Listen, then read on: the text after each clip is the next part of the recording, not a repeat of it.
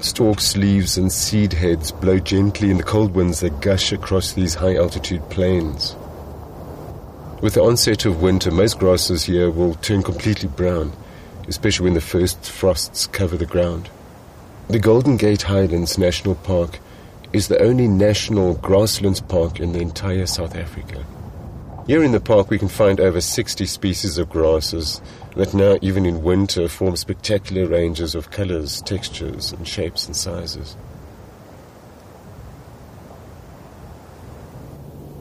What is noticeable is the fact that the west and the east slopes differ, as well as the ravines, and different grass types tend to dominate in these different areas.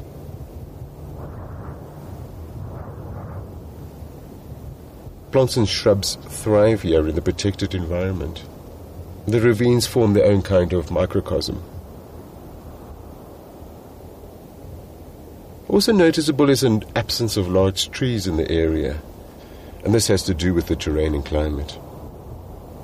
Of the trees that are found here, the wit stinkcoat and the mountain cabbage trees are of the larger varieties.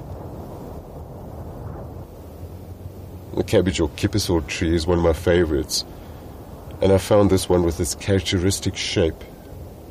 They're dotted around in certain areas and are often found sticking out at jaunty angles out of rocky ridges and mountain slopes. And life in the park is great for animals which are predominantly grazers here. But once again, it's the grass that's important in this area.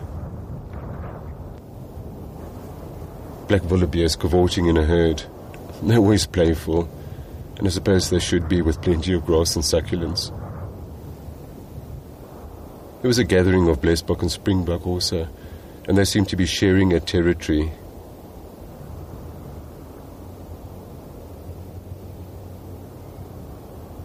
I'm quite accustomed to seeing zebra in terrain such as the arid regions of Namibia, where the zebra have to travel vast distances for food and water.